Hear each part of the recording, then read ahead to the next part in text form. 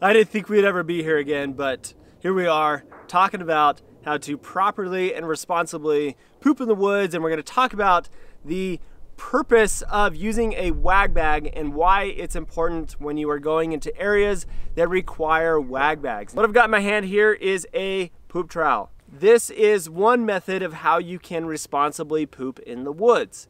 Dig a cat hole that is 6 to 8 inches deep, go in it, bury it, pack out your toilet paper, and do that following standard leave no trace principles of 200 feet from a water source, 200 feet from a campsite where you're camping, and that is a responsible and good way to use the bathroom in the backcountry.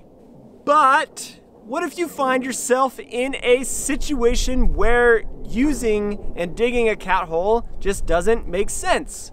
And that's where a wag bag comes into play. Now what you've got here is a place to just basically put your human waste, your poop, in and not have to dig a cat hole. So, for example, places that require you to use a wag bag are going to be high use areas that have just a ton of people using that particular area, and it is just overrun and you don't have really good places to use the bathroom.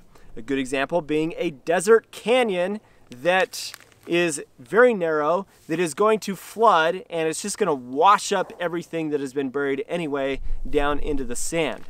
Those are the kinds of places that using a wag bag is very important. It just makes it so that it will contaminate water sources and springs and make it smell really funny, and it's just disgusting because often in those areas you don't have a lot of places to be able to go. The other aspect about the desert specifically is the soil does not have the proper amount of bacteria and things to break down and decompose the human waste. And so a wag bag is just the answer to being able to take care of those areas that we go into so that we don't contaminate them and create disgusting scenarios for the natural area that is there. So with that said, let's talk about how to use a wag bag, because it is one of those things that anytime I introduce a wag bag to somebody and they're like, are you freaking kidding me? I'm not carrying my poop in my backpack.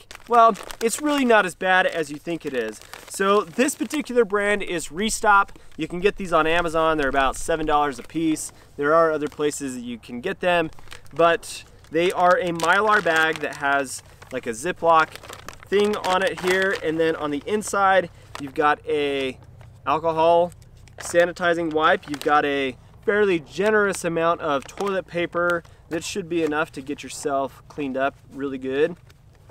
So you got those two things in there, and then you've got this kind of oversized garbage bag that is here on the inside, and then there is this like silica type of powder in the bottom.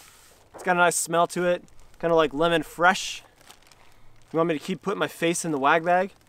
So when I'm ready to do my business, I'm gonna open up my wag bag. I'm gonna pull everything out, get ready, and then I'm gonna open this up, drop my drawers down, and I'm just gonna put this under my butt, do the whole Asian squat thing, you know, that a lot of people can't do with their knees, but I can.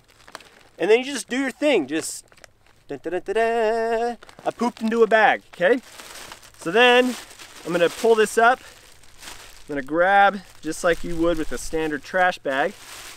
I'm gonna pull this closed, tie it up, roll it down inside of that, and push the air out. This is always the fun part. Turn your head away. And then I'm gonna zip it closed.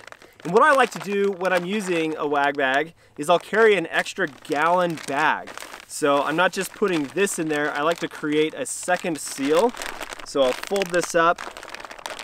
Here's one benefit of the wag bag is if it's winter and you use this, put it in your sleeping bag and you'll be nice and warm.